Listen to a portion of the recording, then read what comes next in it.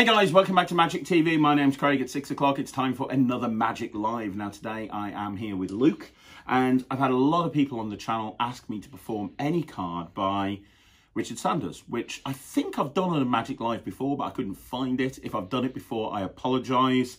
But I'm going to perform it for you because a lot of people have asked for it. And we're going to do this on Luke. So Luke, I've got a deck of cards here. Yep. I'll tell you right now that I have taken the 4 aces from this deck, I've turned them face up and I've put them in the deck in different positions. Okay. So we've got 4 aces face up in different positions of the deck. Okay. It's important I tell you that before we do anything. Now I'm going to snap my fingers, Luke, and when I do, I want you to name any one of the 52 cards. You can name any one that you want to. It's completely up to you, but I'd rather you go with one that's a little bit more obscure. You see, when you ask most people to name a card, they'll name either an ace of spades or a king of spades. Yeah. A lot of the time, they'll go for those sort of cards. Now, if you want to do that, that's absolutely fine. I can't stop you. But I don't want you saying later on, I made you pick a card that everyone picks, or everyone picks the same card. I'd rather you go for one a little bit more obscure, but it's completely up to you.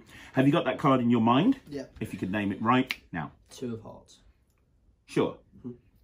You want to change your mind? No. Interesting. Because here's the thing. Do you remember what I said I did to this deck before we even began? Yes. I said that I took the 4 aces and I turned them over in the deck. And you named the 2 of... hearts. So weird. Let me show you why. Let me show you the 4 aces in here. So we've got... there's the diamonds. There's the hearts. And it was the 2 of spades. 2 of spades. 2 of hearts. 2 of hearts, sorry. Yeah. So weird. I'll tell you why.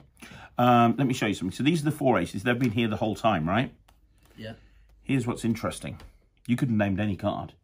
You named the 2 of spades. And yet on these cards, well, I'm going to tell you the truth. I lied to you. It's my job as a magician. See, these aces are not from this deck. I actually took them from a red back deck. Okay. And I put them in this deck from a red back deck. And the reason I did that is, of course, when you write on the back of a red card, it shows up more clearly. And I did write. I wrote on this one, the. And I wrote on this one, 2. And I wrote on this one, of. And I wrote on this one, hearts. And I think that's probably the strangest thing that I know I've ever seen right there. So there you go. That's the 2 of hearts. That's any card by Richard Sanders. In my opinion, it's as strong as the invisible deck. And one of the best tricks that got bought out last year. Luke's now trying to work out if it's special writing, which it's not. If you want to see more magic like this, do me a favour, like the video, subscribe to the channel, leave a comment down below, and I'm going to be back again at 6 o'clock tomorrow with another Magic Live. I'll see you then.